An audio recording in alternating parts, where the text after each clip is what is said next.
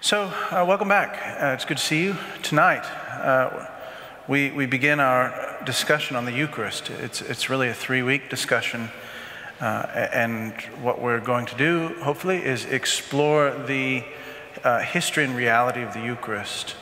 The Eucharist is central to Christian experience.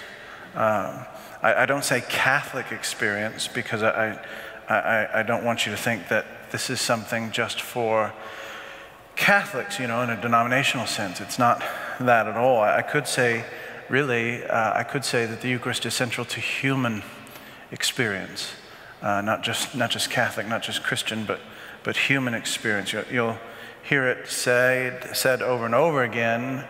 The Eucharist is quote unquote the source and the summit of our life, and it is, but Catholics should be on guard against thinking that Eucharist belongs only to us, because it doesn't. If what we say about the Eucharist is true as Catholics, then the Eucharist is the center to everything. It's the center of the cosmos, the center of my life, center of your life, and the life of every human person everywhere. And not just the center of the Catholic Church as an institution or a denomination or even as a culture. The Eucharist is, as I said, central to human experience. So to review a bit, you know the song by now. We've talked about the church as a communion, as an organism, and as the mystery of Christ coming to us in the Word of God, right? This organism, when it speaks scripturally in the Word of God, and also it encounters us, it touches us in sacrament, right? And sacrament, as we talked about it last time, sacraments are those signs that participate in what they signify. That's the definition of a sacrament that works for me. It's a sign which participates in what it signifies. And so, baptism, for example, signifies death and resurrection in Jesus, but it more than just signifies it, right? It participates in it, right? It really is a sharing in the death and resurrection of Jesus. Confirmation, again, which we talked about very briefly because I ran out of time, it signifies the descent of the Holy Spirit, but it also affects, in truth, the descent of the Holy Spirit upon the person, right? It is a real sort of encounter with the reality of Pentecost itself, at least as we understand it, right? And this logic of the sacraments, that they are signs which participate in what they signify. They just not just point to it, but they actually share in it. That's true of all the sacraments, and especially the Eucharist, as hopefully we'll come to see very clearly over these next 3 weeks. And so to think about the Eucharist goes by a lot of names. We talk about going to Mass, the breaking of the bread is another way to talk about it, especially in the New Testament. The agape, the love feast, is a word for it as well. You find in early Christianity. Sometimes it's called the synaxis. The Eastern Orthodox sometimes call it the synaxis, the action together. The most common name, of course, is Eucharist, which comes from the Greek word found throughout the New Testament, which simply means thanksgiving, right? That's what Eucharist means very basically. And so as always, when we talk about sacraments, we're going to begin with Scripture. And so all these handouts that are the handout that you have, everything in front of you this week is Scripture. Next week we'll look into the tradition. A few weeks ago when we talked about baptism, we quoted at the very beginning, remember, the end of Peter's first sermon on the day of Pentecost itself, when he exhorted everybody to repent and be baptized. That's how he finished his preaching, the call to repent and be baptized. Let's begin our discussion on the Eucharist in the exact same place, the day of Pentecost as recorded in Acts of the Apostles, there in chapter 2. Luke, on occasion, when you read Acts of the Apostles, he'll sort of stop and give you a summary of what's going on. He'll sort of sum up the growth of the church and gives you a little sort of thumbnail sketch of early Christianity. And so you see this in Acts 2:42, a very famous verse. It says, and they, the Christians, they devoted themselves to the apostles' teaching in the fellowship, to the breaking of the bread, and the prayers. And so, very simply, this is what Luke says the early Christians were on about. They devoted themselves to the apostles' teaching, which very simply is that Jesus is Lord, right? That Jesus is the fulfillment of Deuteronomy 18:15. He is the Christ, right? The Son of God, the fulfillment of the Davidic promise. That is, in short, the gospel. The Father and the Son are one. And they devoted themselves to the fellowship which resulted from that truth, which everybody believed in. And that's the communion that I've talked so much about, the oneness for which Jesus prayed. But then they also devoted themselves, Luke says, to quote unquote the breaking of the bread and to the prayers. And the breaking of the bread is just lingo in the New Testament for what we today call the Eucharist. The prayers we'll talk about later, but just very quickly to point out that these early Christians were also good Jews, and they would have prayed daily and multiple times throughout the day, just like good Jews would have, right? We'll talk about that when we talk about prayer. Now, the early church didn't invent the Eucharist at all. Rather, they got it, as Paul said, from the Lord.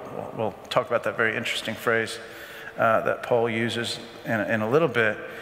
But of course, the Lord really didn't invent it either. In a way he did, but in another way he didn't. He gave the gift of the Eucharist, as we'll see, from within a very Jewish context. Very quickly, before we move on, just one example of breaking of the bread. There, Paul in Acts 20, on the first day of the week, when we were gathered together to break bread, Paul talked with them, intending to depart the next day, and he prolonged his speech until midnight. The poor guy preached till midnight, which I appreciate, and I'd like to try it one day. But anyway, just again, just to point out the lingo-ness of that phrase, breaking the bread. But to get back on track, as I said, Christians got the breaking of the bread from the Lord, but the Lord gave this practice of breaking the bread from within the Hebrew mindset, Hebrew sacred imagination and story and idiom. And it all begins on Mount Sinai. By the way, if you've read my little booklet, which just came out a couple of months ago on the Eucharist, I talk about this a lot.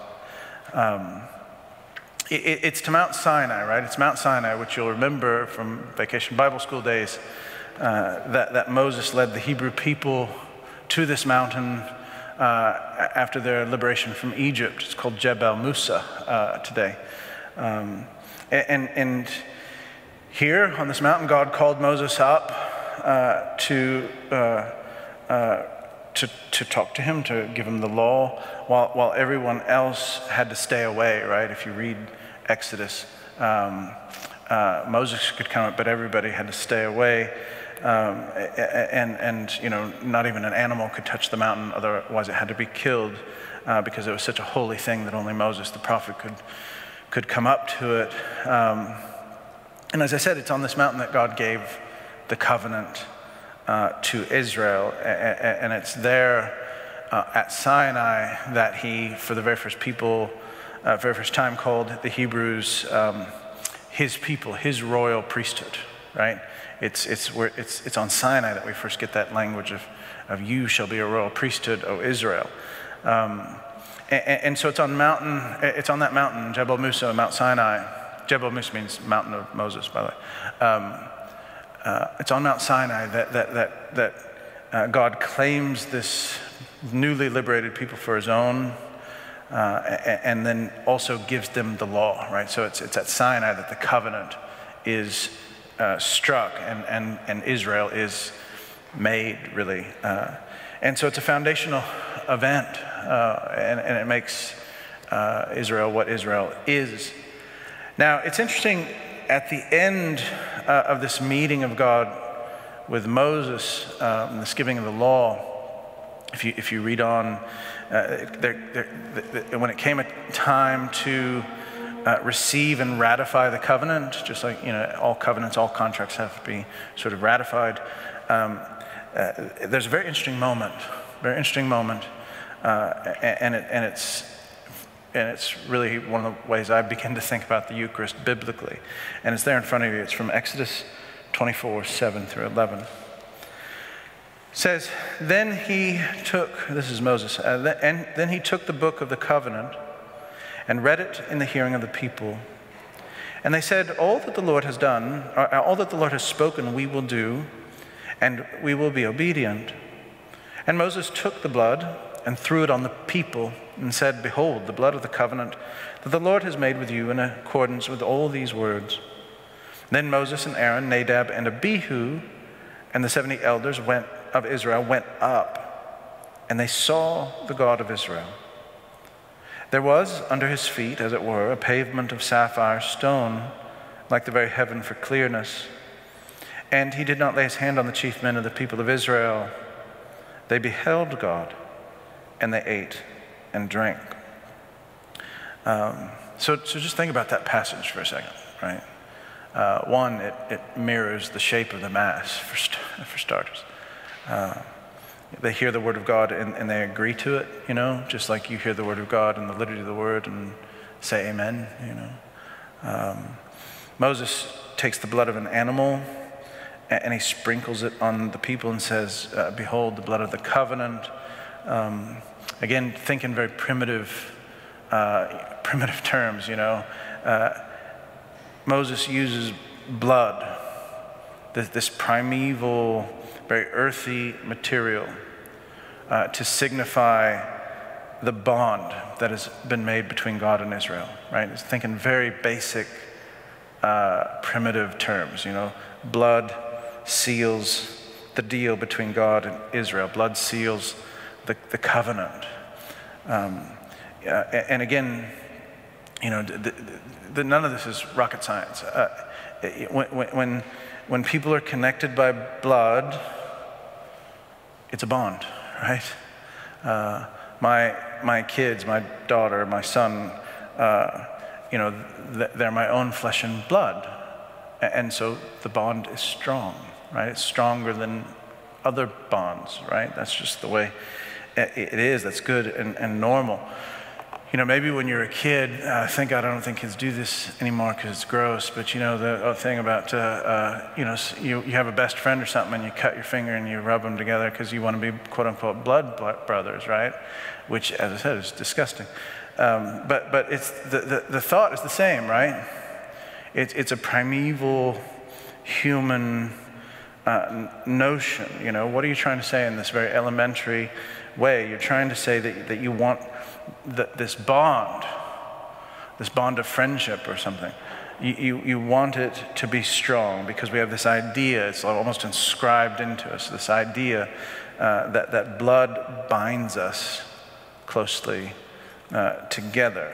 And so that's what you see and hear when Moses takes this blood and sprinkles it on the people in the name of God, right? That's what that means. And so I want you to sort of hold that idea, keep it in your mind that the covenant is sealed in blood, so hold that thought right over here while we notice something else that's pretty remarkable about this passage. See what it says at the very end. Moses and the elders go up the mountain, and what does it say? It says, they saw God, they ate and drank. They beheld God, and they ate and drank. The Hebrew word for behold, that's translated behold, means seeing. It's the same word used when describing prophetic vision in other parts of the Old Testament, right? So these guys come up halfway up the mountain, which today is called Elijah's Basin, and they see God as they're eating and drinking, right? Up to this point, no creature could even touch the mountain, right? As I said, without being struck dead, right? Now they come up halfway up the mountain, and a number of them do, and they see God, right? This is a very rare experience, for Israelites to see God. Later in Exodus, Moses will ask to see God, and God will say to him that he has to hide in the cleft of the rock, and so that maybe he could see the quote-unquote back of God, it's anthropomorphism. For Jews, for Hebrews who believed that God was so transcendent, so other, so holy, that to see God would risk being struck dead, annihilated. It's very rare in the Old Testament for anyone to see God, right? So this is a very amazing moment. This moment that the covenant is ratified, the blood is sprinkled on them. You get the sense of being bound to God, and then they eat and they see, right? Blood, eating and drinking, seeing God. Hold those thoughts, right? Those very basic ideas. And also, again, just to notice on the description of seeing God, how poetic it gets. I've always thought of it as it's like language. In this experience of seeing God, language is collapsing, right? Language, human speech is failing. So what do? You got to go poetic, right? Pavement of sapphire, the very heaven for clearness. You see a similar sort of abstract poeticism in the first chapter of Ezekiel, for example, because we don't know what we're seeing, right? It's a heaven, it's a vision of the divine, right? And again, it says he did not lay his hand on them, right? He's like telling you, like, this is rare. They didn't die, right? They saw God and they didn't get killed. And so again, notice that this event, this amazing sort of mystical, or it's not sort of, it is a mystical event, happens within the context of the ratification of a covenant between God and Israel, which involves blood, which involves eating, right? These are the very basic things of the foundation of Israel itself. And so this is the sacred sort of imagination, the very Hebrew imagination behind Jesus. And it is what makes the Eucharist, when he talks about it in the Gospels, intelligible at all, right? Jesus is speaking from that tradition. So to fast forward out of the Old Testament into the New, first look at the Gospels. The Eucharistic text par excellence, as you probably know, is John 6, which is a very long chapter, very beautiful, and it's worth the read. And it's important to see the chapter as a whole. First, it begins, the first 15, 16 verses, begins by the Sea of Galilee, probably Bethsaida, and it's the story of the miracle of the loaves, right? The Gospels relate that there are two feeding miracles of the multitudes. John only has one. And what's going on in that story is it clearly is portraying Jesus to be like Moses. Remember, a central understanding of the early Christians was that Jesus was the fulfillment of, as I said, Deuteronomy 18:15, that prophecy where Moses says, "One like me will come after me, follow him." And so throughout the Gospels, Jesus is portrayed in very Moses-like terms. Instead of giving the 10 Commandments from Mount Sinai, he preaches the Beatitudes from the Sermon on the Mount, right? And here, just like Moses fed the Hebrews with manna in the desert in Exodus 16, Numbers 11, here Moses is doing this Moses-like thing by feeding another group of Hebrews wandering in the wilderness, right? And so that's what John and the other gospel writers are doing again and again and again in a bunch of different ways to make us understand that Jesus is like Moses. He's the prophet like unto Moses from Deuteronomy 18:15, and therefore we should follow him. You know, it's very important in early Christian preaching. And this stirs people up, as if you read John 6, it clearly does. It stirs people up. They are able to connect the dots, and they start to think that this guy's the Messiah, and you can tell that they have a very sort of political concept of the Messiah because they want to seize him and make him king. And what happens is that he escapes their grasp, right? They're not able to sort of grab him by force and crown him Christ, you know. He escapes their grasp. And the very next story is very interesting in John's gospel. Right after that comes the story of Jesus walking on the water, right? So the disciples get in the boat and they go across the Sea of Galilee, and Jesus does not get into the boat with them. He says, go on, I'll meet you. And that tees up the story for Jesus walking on the water, which John is telling us by giving us this story, that yes, he's the Christ, yes, he's the Messiah, he is the prophet like unto Moses, but he's not the prophet like unto Moses or the Messiah or the Christ like you think he is. He's also God, right? He's not just some sort of revolutionary leader like Che Guevara or anything like that. He is God from God, light from light. He can walk on water, right? And the very interesting thing when you read it, you know, he gets into the boat in the middle of the Sea of Galilee, and when they come ashore, somehow miraculously the crowd's there. And some people notice that Jesus got out of the boat, but he didn't get in it, right?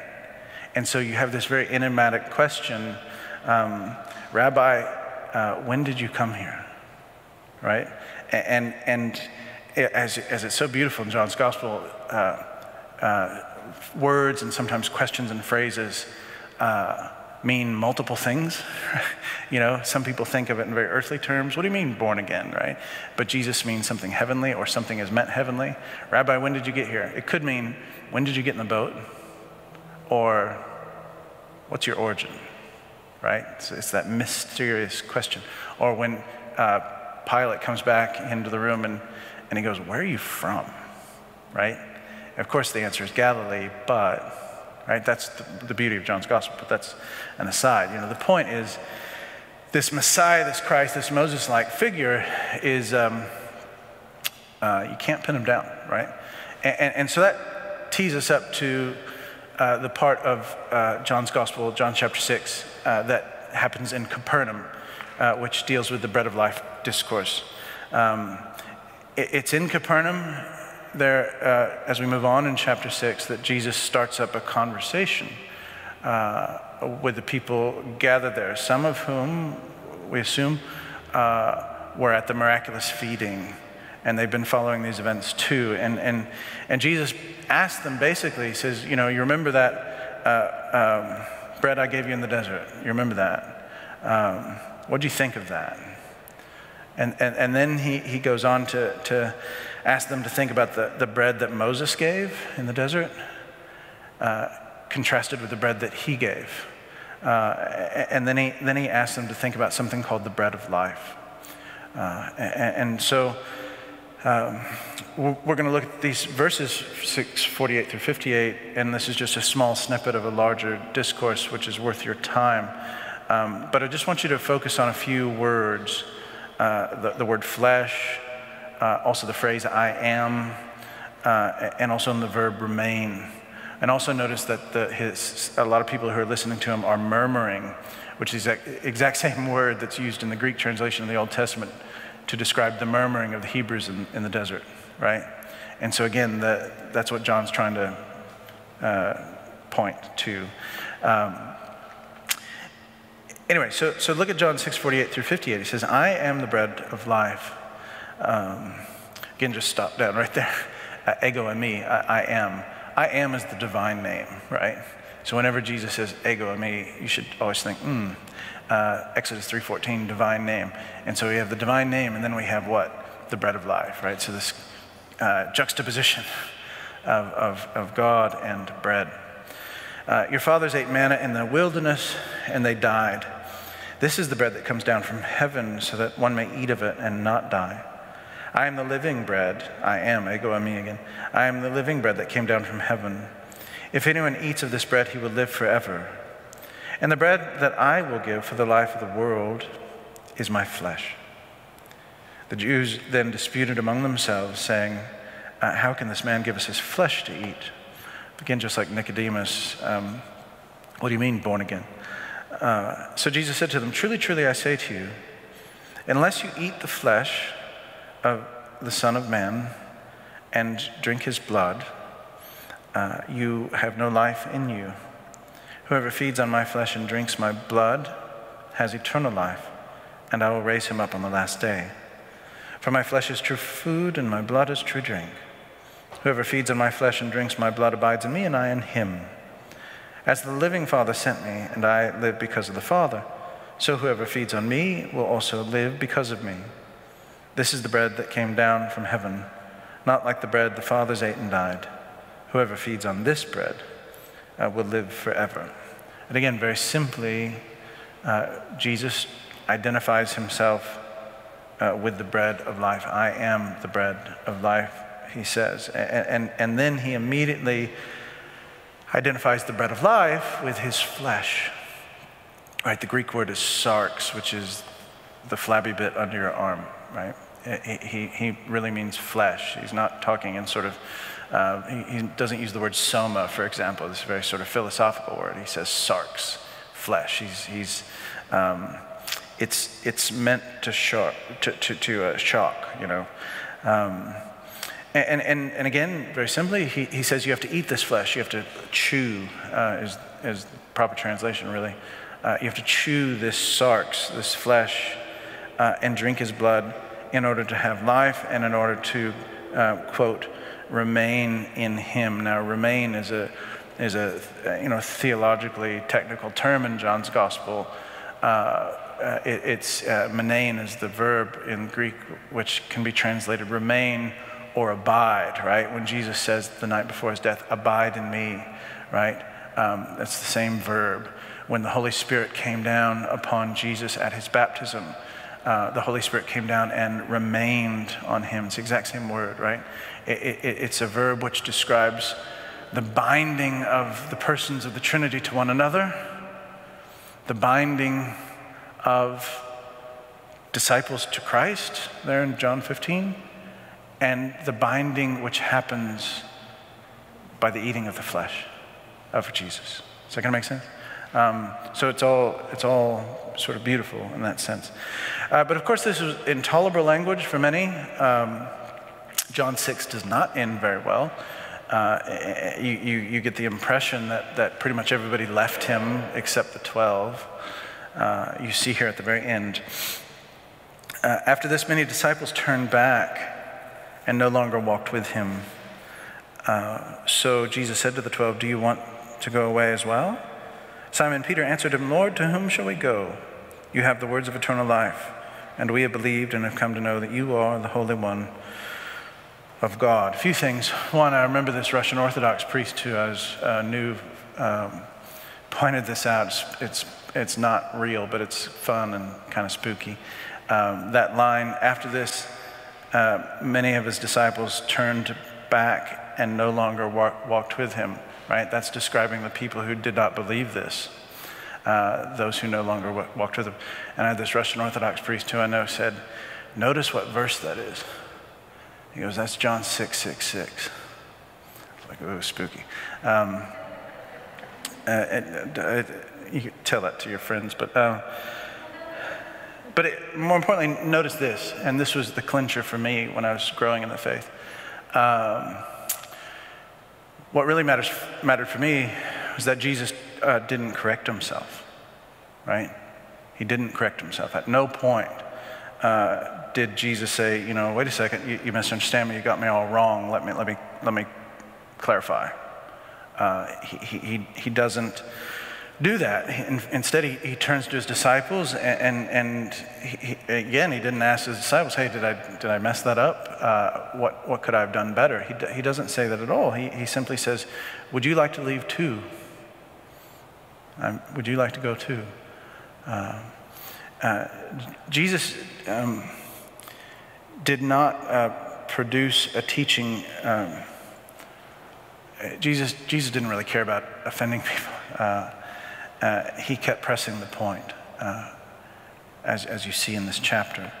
Now, as I said, this was a clincher this was a very important thing for me as I started to take the Christian faith seriously, and as I started to accept this thing called the real presence, the teaching that Jesus is truly present in the bread and the wine of the Eucharist, and not just symbolically, right? Not just metaphorically.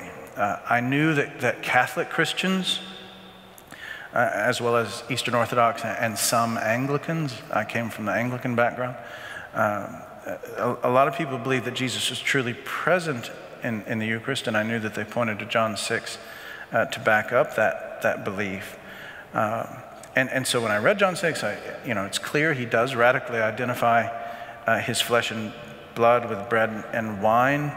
And I noticed that the crowd understood, the crowd got it, that Jesus was not speaking symbolically. In fact, they were scandalized and kind of grossed out, probably some of them, and because of that they left, right? So his original hearers knew that he wasn't talking metaphorically, right? And then again, Jesus did not correct himself. He let the people go, right? He let people leave, which tells me, whether you believe it or not, is another matter, but it tells me that Jesus meant what he said, right?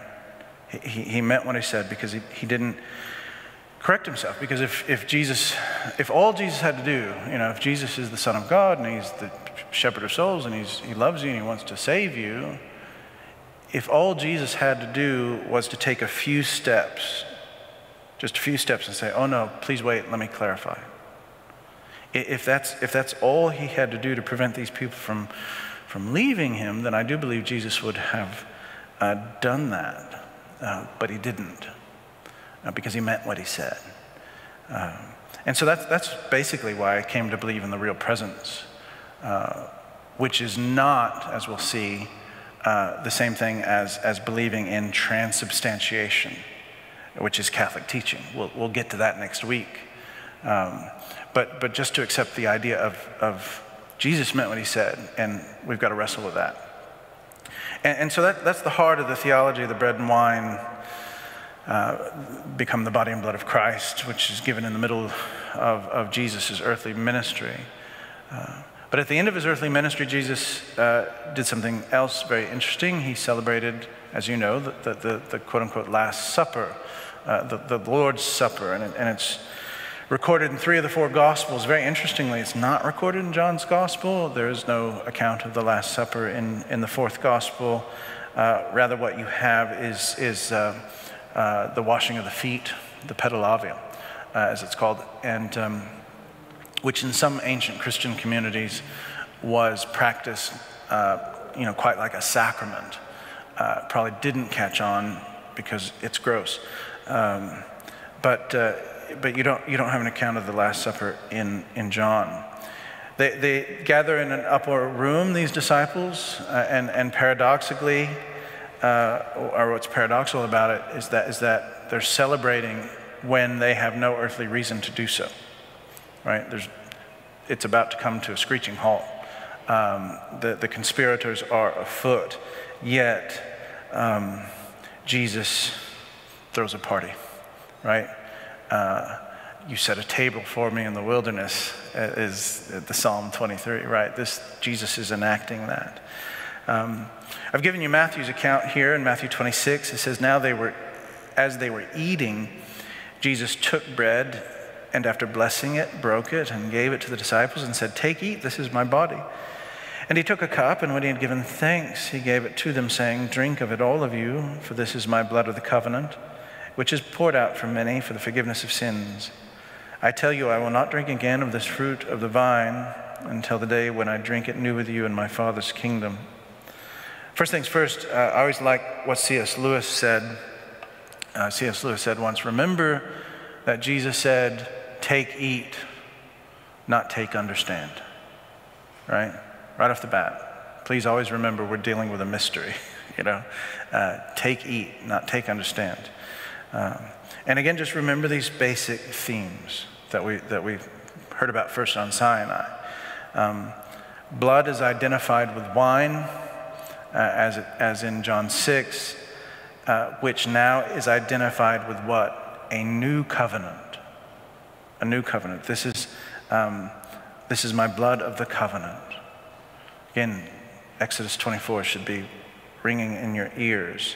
And they eat and drink, and they see God, as it says in Exodus 24. Blood is sprinkled on Israel, and the new people are made. Here, the 12 eat and they drink, and they make a new covenant. And again, you think of what it says in John's gospel, even though there's no account of the Last Supper in John's gospel, he describes the evening in detail more than the other three gospels. And what is said in John's gospel the night before his crucifixion, Philip asks him, show us the Father.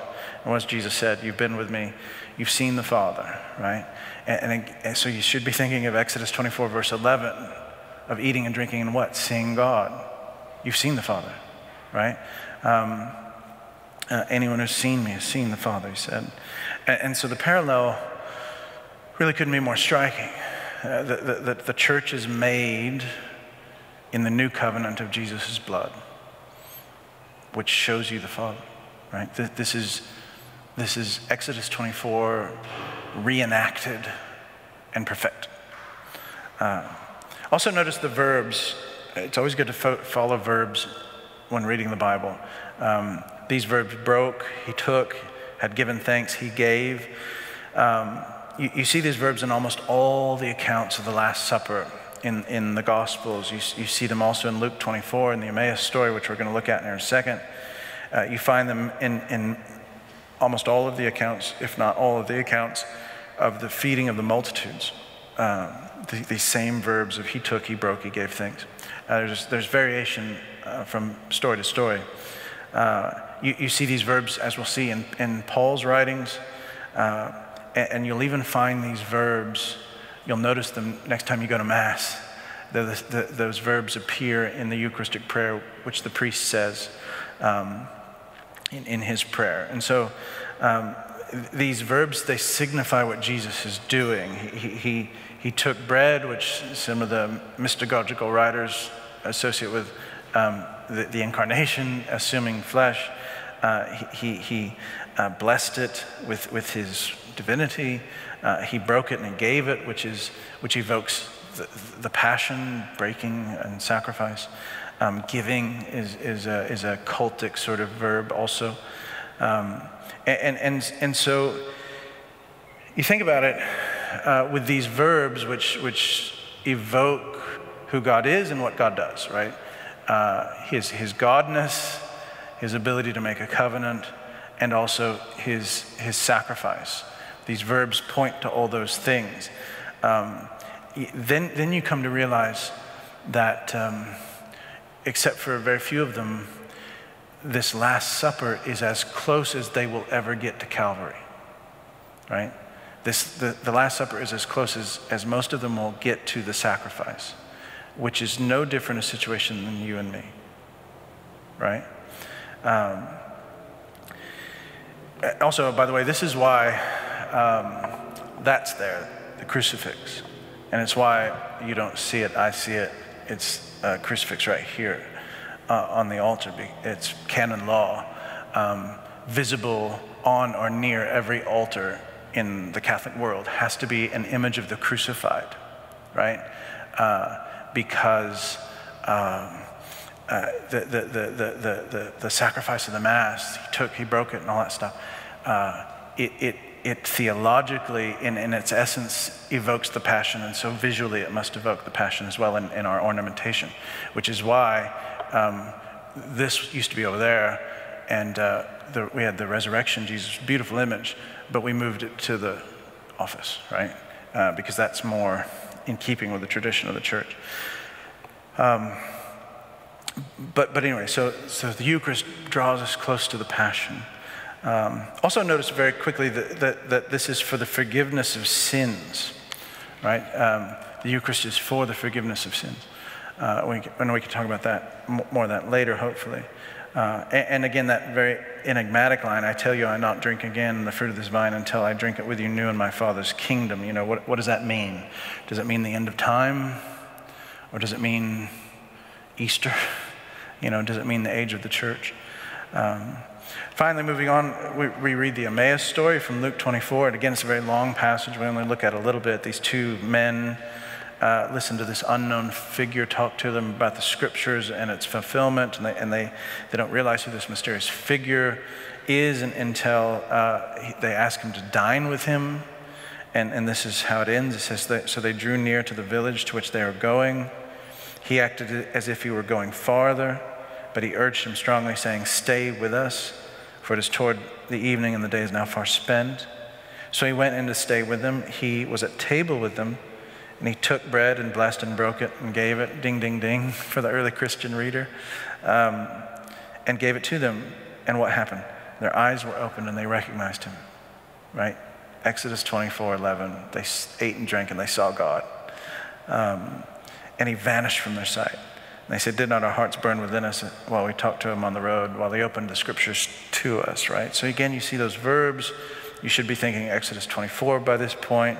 And again, you see in Luke 24, the basic pattern of liturgy of the word and liturgy of the sacrament you find in the Mass, right? Jesus talks to him about the scriptures and then he eats with them, right? And this is the origin of this twofold structure of our worship when it comes to the Eucharist. So moving on to Paul, very swiftly, most of what Paul taught about the Eucharist you find in the Corinthian letters. 1 Corinthians mostly, chapters 10 and 11. Again, just good advice here, I think. One of the ways I got my head around the Bible is just by sitting down and reading like the whole of 1 Corinthians in one sitting, or reading Acts of the Apostles in one, reading it like you would a normal book, right? That helps you get the story. When you break it up in these little passages, no wonder it doesn't make sense. So do that with John's Gospel in 1 Corinthians. So let's look at Paul's view of the Eucharist there in 1 Corinthians 11. It says, for I received from the Lord what I delivered to you, that the Lord Jesus on the night he was betrayed took bread, and when he had given thanks, he broke it and said, this is my body, which is for you. Do this in remembrance of me. In the same way, he took the cup, and after supper, saying, this is the cup of the new covenant in my blood. Do this as often as you drink it in remembrance of me. For as often as you eat this bread and drink this cup, you proclaim the Lord's death until he comes. Whoever therefore eats the bread and drinks the cup of the Lord in an unworthy manner will be guilty concerning the body and blood of the Lord. Let a person examine himself then, and so eat the bread and drink the cup. For anyone who eats and drinks without discerning the body eats and drinks judgment on himself. That is why many of you are weak and ill, and some have died. But if we judged ourselves truly, we would not be judged. But when we are judged by the Lord, we are disciplined so that we might not be condemned along with the world. And so first things first, very interesting, how on earth could Paul said he received it from the Lord? He must have received it from the apostles, yet his assumption about what tradition is such, he can still say, I've got it from the Lord, right? And notice also the verbs, which I've pointed out, that Paul uses. And then also notice he talks about remembrance. Do this in remembrance of me, that very famous phrase, remembrance. Now the Greek word there is anamnesis. When it's used in Scripture, and even outside Scripture in the ancient world, anamnesis, remembrance, do this in remembrance of me. It means more than just historical recall, right? It means more than just remembering. Rather, anamnesis means a making of the past present, right?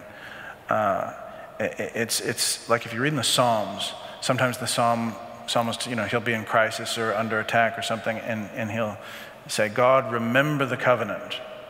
Remember the covenant. When he's praying, he's asking God to remember the covenant. He's not sitting there saying, let's think about that. Let's recall that event. No, he's saying, act on the covenant now, right? It's kind of like that Randy Travis song, but on the other hand, is a golden band, right? It's not a song about just remembering your wedding day. It's a song about living your vows, which you made on your wedding day now. Does that kind of make sense? That's what we mean by remember. When you do this in remembrance of me, it's more than just memorial. It's also a very interesting phrase about the Eucharist proclaiming the death of the Lord. It represents Calvary. And also knows the moral demands of the Eucharist. He says, before you can receive the Eucharist, you must discern the body, right? And that's not an invitation to think about theology. It's an invitation to think about ethics. The problem in Corinth was that the Eucharist was celebrated horribly, and because the well-to-do and the rich would gather together when the people who weren't well-to-do and rich still had to work, and they would start the Eucharist without them, right? And then everybody else would come on later, and there's also a potluck associated with probably, and it was just all the rubbish social divisions, which we still wrestle with today, were infiltrating the communion, right? And that's why Paul said, your Eucharist isn't a Eucharist. I'm sorry to inform you. And because he says some pretty harsh things. And he tells people, he said, look, you have to discern the body, i.e., you have to realize that these people are your brothers and sisters and actually act like it in order for your Eucharist to be legitimate, right? And so that's the great moral power of the Eucharist. And Paul adds a warning there, like, if you're not doing that, it's not going to go well for you, right? Some of you have died, he says. And so that should give you a little pause even today. We continue with Paul here from chapter 10. He says, the cup of blessing we bless, is it not a participation, a communion, a koinonia in the blood of Christ? The bread that we break, is it not a participation in the body of Christ? Remember that concept of the sacrament. It's a sign which participates in what it signifies. Because there is one bread, we who are many are one body, for we all partake of the one bread. Consider the people of Israel. Are not those who eat the sacrifices participants in the altar? What do I imply then? The food offered to idols is anything, or that an idol is anything? No. I imply that what pagans sacrifice, they offer to demons and not to God. I want you to be participants. I do not want you to be participants with demons. You cannot drink the cup of the Lord and the cup of demons. You cannot partake of the table of the Lord and the table of demons. Shall we provoke the Lord to jealousy? Are we stronger than he? Now here's the problem, is that some of these sophisticated Corinthians were also so sophisticated that they still like to have an invitation to the pagan sacrifice around the corner, And Paul is pointing out to them that they can't do that. That when you share a meal with someone, you become a companion, kompanos, which just means with bread, right? You become a bread sharer. And that establishes, again, going back to Exodus 24, that establishes that sort of moral, cultic, ethical family bond, right? And so Paul is saying, you're a companion with your fellow Christians and with Christ. And so therefore you can't be a companion with pagans, right? And Paul knows what he's talking about. He's giving this advice in Corinth, which is probably the most pluralistic city in the ancient world at the time. right? He talks about, and elsewhere in 1 Corinthians, he's looking around Corinth, he says, I notice there are many gods and many lords, but you're a Christian, right? That's Paul's answer to pluralism. You're a Christian. That's wonderful, beautiful city, nice statues. You're a Christian, right? And Eucharistic life, Eucharistic discipline,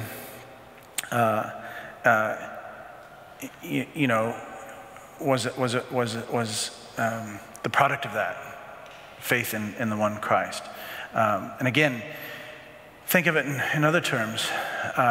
There is very much an ethical jealousy which belongs to the church, which belongs to the faith, right? God was a jealous God for Israel, and there still is jealousy within the church's ethics. And it's analogous to this, right? So you only have sexual relations with your wife or with your husband. And when you don't do that, when you do something else, that's bad, right? That's the analogy at work in Paul's mind. Because a sacred meal it binds the family.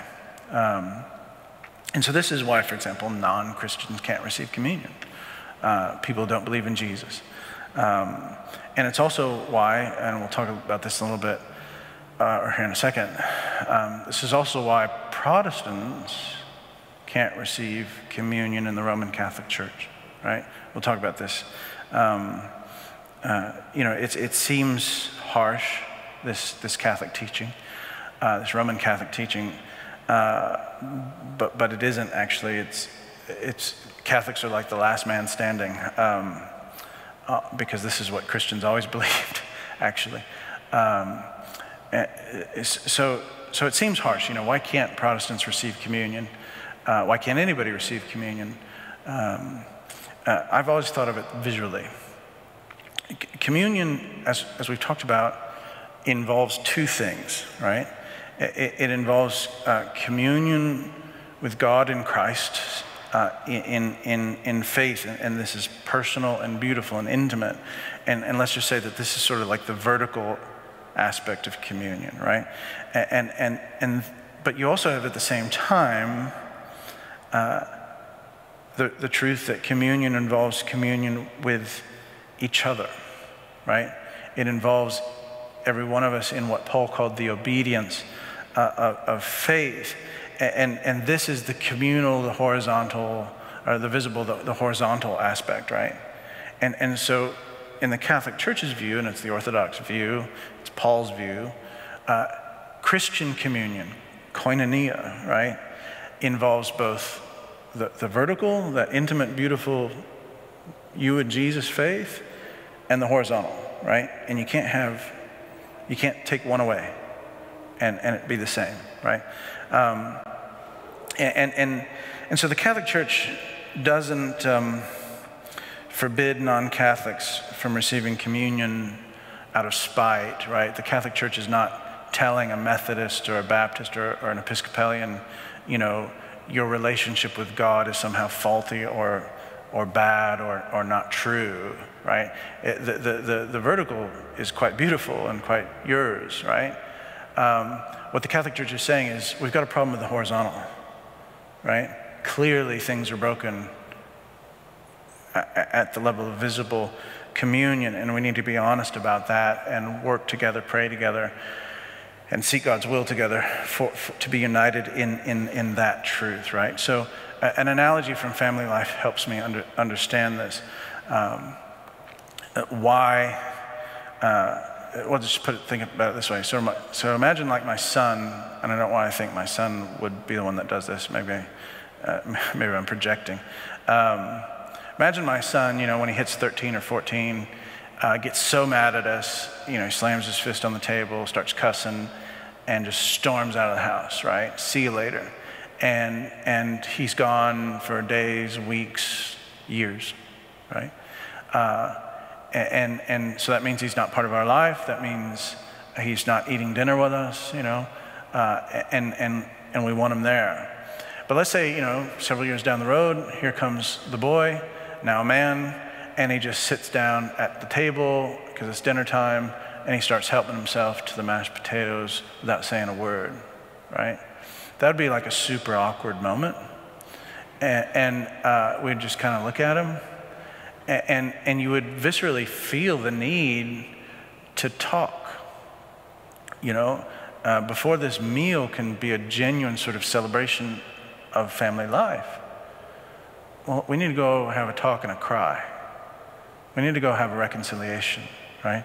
And fundamentally, that is basically the Catholic position when it comes to separated brothers and sisters and their relationship to the Eucharist. We want them there, but we need to go have that talk and a cry first, right? Because everybody messed up, right?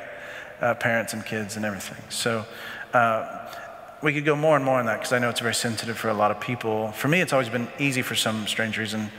I guess it's because I just began with Paul, and I was like, okay, that's how it is.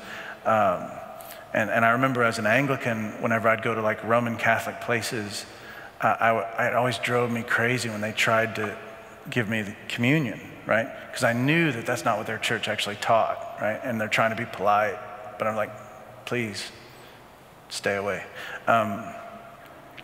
Because the burden of truth is more converting than nice lies, but that's another matter.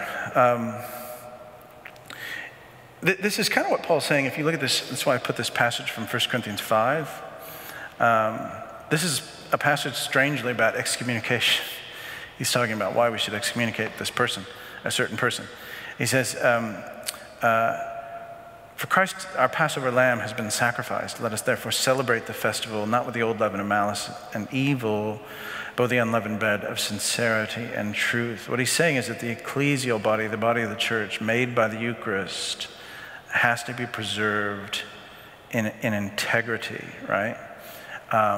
And so in Paul's circumstance, there is people living really scandalous lives of sexual immorality and this, that, and the other. And Paul is saying they need to be excommunicated for the sake of preserving the body, right? Now, I should have said, when the Catholic Church is talking about why non-Catholics can't receive communion, the Catholic Church is not talking about the moral state of Baptists, right? And in fact, we could probably learn a few things from the Baptist when it comes to morality. But you see sort of the basic Pauline point. So moving on to Hebrews real quick, and then we'll stop at the book of Revelation. In the letter of the Hebrews, which is a beautiful text, again, one of those things you can just read forever, Jesus is described as the high priest in very Jewish cultic terms. And so this passage from Hebrews 9, he says, "But when Christ appeared as high priest of the good things that have come, then through the greater and more perfect tent, not made with hands, that is not of this creation, he entered once for all into the holy places, not by means of the blood of goats and calves, but by means of his own blood, thus securing an eternal redemption. For if the blood of goats and bulls and the sprinkling of defiled persons with ashes of a heifer sanctify for the purification of flesh, how much more will the blood of Christ, who through the eternal Spirit offered himself without blemish to God, purify our conscience from dead works to serve the living God?" The background here, as I said, is the Jewish priesthood. The high priest who would enter once a year into the Holy of Holies in the temple in Jerusalem and make an offering for the sins of the people, sprinkling blood on the mercy seat. It's very simple. What the writer of the Hebrews is saying is that now Jesus is the high priest, and he's not using the blood of animals, he's using his own blood. And since his own blood is both innocent and divine, it just works better. It works better than animal blood. And so much better, it works perfectly, And so, you get this imagery elsewhere in Matthew's gospel. For example, the temple veil is torn in two at the crucifixion, evoking the idea that Christ's priesthood allows us to enter into the Holy of Holies, into the heavenly Holy of Holies. Also notice, it's interesting, he speaks in the present tense, but anyway, that's an aside. Hebrews 10 compares Jesus, the high priest, with other high priests, and again, the teaching is much the same. He says, every priest stands daily at his service, offering repeatedly the same sacrifices, which can never take away sins.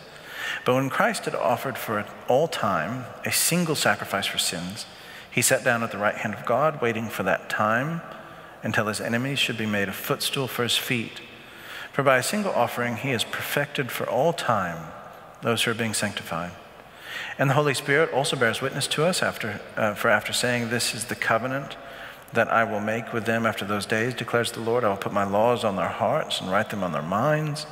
Then he adds, I'll remember their sins and their lawless deeds no more. Again, the Eucharist for forgiveness.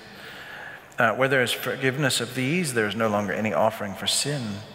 Therefore, brothers, since we have confidence to enter the holy places by the blood of Jesus, by the new and living way that he opened for us through the curtain, that is, through his flesh, and since we have a great priest over the house of God, let us draw near with a true heart and the full assurance of faith, with our hearts sprinkled clean from an evil conscience and our bodies washed with pure water, right? This shows how Jesus' blood is perfect, and he only had to enter the Holy of Holies once, right? As opposed to year after year. As an aside, this is a great point. This is the great point that many of the Protestant reformers made, that Christ is sacrificed once, right? And of course, the Protestant reformers were right. There's great confusion leading up to the Reformation and beyond it that was basically terminological and cultural. The Catholic Church never, ever taught that Christ was re-sacrificed numerically, right? That his sacrifice is re-presented in the Mass. He's not re-sacrificed. But of course, at the time of the Reformation, this was in some instances not very clear at all. When you have a runaway problem with indulgences and chantry masses and all that stuff, you see what the Protestant reformers were on about. But again, to step back, just to notice these basic themes of flesh and blood, faith and forgiveness, baptism and Eucharist, all of it's merged with this idea that Jesus is the high priest, right? Again, the fulfillment of Jewish cultic hope and practice, right? And it's active today. Again, the present tense. Jesus Christ is the same yesterday, today, and forever. That's a phrase that's often sort of removed and put on T-shirts. But that phrase, the context of it is Eucharist. The context of it is high priesthood. And again, we'll skip that phrase from Hebrews 12. It just talks about the justice of the blood of God. And so to finish, I just want to finish by pointing to the book of Revelation, John's Revelation, the revelation to John, to speak technically. And it happened on the Lord's Day. It happened on Sunday while he was at Mass on Patmos. And so just reading this passage, these two passages from Revelation 7, just notice the similarities with Exodus and the Gospels. After this I looked, and behold, a great multitude that no one can number, from every nation, from all tribes and peoples and languages, standing before the throne and before the Lamb, clothed in white robes, with palm branches in their hands, and crying out in a loud voice, "Salvation belongs to our God, who sits on the throne, and to the Lamb." And all the angels are standing around the throne, and around the elders and the four living creatures, and they fell on their faces before the throne and worshiped God, saying, "Amen. Blessing and glory and wisdom and thanksgiving and honor and power and might be to our God forever and ever. Amen." So the Passover is symbolism, right?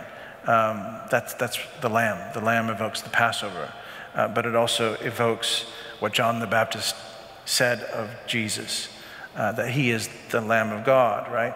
And the Lamb of God, the Lamb, is a sacrificial lamb, which points you to the Eucharist, right?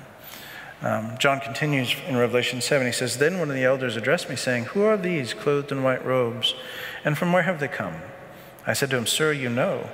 And he said to me, 'These are the ones coming out of the great tribulation. They have washed their robes and made them white in the blood of the Lamb. Therefore they are before the throne of God and serve him day and night in his temple. And he who sits on the throne will shelter them with his presence. They shall hunger no more, neither thirst any more. The sun shall not strike them, nor any scorching heat. For the Lamb is in the midst of the throne. The Lamb who is in the midst of the throne will be their shepherd, and he will guide them to the springs of living water, and God will wipe away every tear from their eyes." And so just to stop and think, those who are in heaven have been washed, what? In the blood of the Lamb, right? This beautiful sort of mixing of an image, being washed in the blood of the Lamb. Washing points to baptism, blood points to Eucharist, in the Lamb, Jesus, right?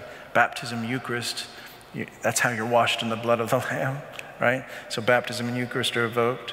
These robes are white because they're innocent, that is, they're forgiven, which we saw in the Last Supper. The Lamb will shelter them with his presence. And again, you should think of Exodus 24. You should think of Jesus' words, "Abide in me, remain," right? All of this is blended together in this beautiful apocalyptic imagery. And also, I just think of early Christianity, and even today, catechumens are baptized in white. So it's an image of the adoration of the Lamb, which is a Eucharistic symbol, right? And again, think of the Catholic Mass. What does the priest say when he, at the end, he says, "Behold what? The Lamb of God," right? And so the Eucharist takes all, John's revelation takes all of this stuff and sort of puts it in this beautiful, amazing sort of visual, which is really nothing more than a meditation on the Mass itself. The Eucharist is also in the book of Revelation very beautifully merged with the imagery of marriage, blending the themes of Passover, lamb and sacrifice, with the great nuptial analogy that you find in Scripture, the idea that God and Israel are married, that Christ and the church are wedded. And so you see this in Revelation 19. "Then I heard what seemed to be a voice of a great multitude, like the roar of many waters and like the sound of mighty peals of thunder, crying out, 'Hallelujah! For the Lord our God, the Almighty, reigns. Let us rejoice and exult and give him the glory, for the marriage of the Lamb has come, and his bride has made herself ready. It was granted her to clothe herself with fine linen, bright and pure, for the fine linen is the righteous deeds of the saints. And the angel said to me, 'Write this, blessed are those who are invited to the marriage supper of the Lamb.' And he said to me, 'These are the true words of God,'" right? So as I said, you get this Exodus Lamb theme. Now it's blended with this marriage supper theme. And so the Eucharist sort of finds itself in heaven. Again, we see this stuff in the celebration of the Mass. We begin the Eucharistic prayer singing what? "Holy, holy, holy Lord God of hosts," right? We're entering into the heavenly, and it ends with "Behold the Lamb of God," right? And so, with those allusions, with those connections, the point is that when an early Christian would have heard or read these scriptures, they would have immediately thought of what they do on a Sunday. They would have immediately thought of what they do in worship with bread and wine, right? Which, one last aside, I use this in homilies from time to time. I stole it from a mentor. If somehow you could teleport a Christian from the first century to Dallas, Texas in 2021, and you took him on a tour of churches, and you took him to, this church down the road that had a band and drums and big screens and everybody's waving their hands and having a good time, good preaching even. If you were to take this teleported first century Christian there, it wouldn't dawn on them that they're in a Christian church. it wouldn't immediately strike them that they're in a Christian church attending Christian worship. Devil worshippers did this too, you know. That wouldn't dawn on them. But if you brought them here, the second they saw bread and wine on the table, they'd know they're in a Christian church. They would know they're among Christians. See what I'm saying? That's how central it was for biblical Christians. So very finally, at the end, these themes of Exodus and the Lamb and the marriage and the supper, these themes, as I said, you know, Paschal Lamb, sacrifice, marriage supper, baptism, Eucharist, all of it comes to rest in the larger story of the restoration of Eden, the healing and the recapitulation of all things, right? So you get this very beautiful thing at the end of Revelation. The angel showed me the river of the water of life, bright as crystal, flowing from the throne of God and the Lamb of God in the middle of the street of the city. Also on either side of the river, the tree of life with its 12 kinds of fruit, yielding its fruit each month. The leaves of the trees were for the healing of the nations. No longer will there be anything accursed, but the throne of God and the Lamb will be in it, and his servants will worship him. They will see his face. Exodus 24. They will see his face, and his name will be on their foreheads, and night will be no more. They will need no light or of lamp or sun, for the Lord God will be their light, and they will reign forever and ever. So think about this. The Bible ends with the image of a city with a river running through it. And it's lined with trees that give healing. Its leaves give healing. The Bible begins with the tragedy of Eden, but it ends with the city of God, right? And the way you get into this city is through the flesh of the Lamb, right? Eden's curse, which began with eating, is reversed, right? By eating. And so this is just a brief sketch of what we Catholics are on about when we talk about the Eucharist being the source and the summit of things. Because Eden is reprised, so to speak, in baptism and Eucharist. And so the basic point is, if you want to get back to Eden, that's how you do it. You participate in the new covenant of the body and blood of this Lamb of God, this Jesus, right? And so that's the Eucharist in the Bible.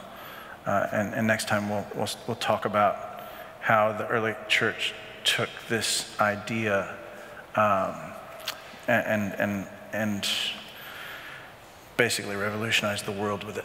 So thank you all very much, and thank you for your patience. Yeah, thank you.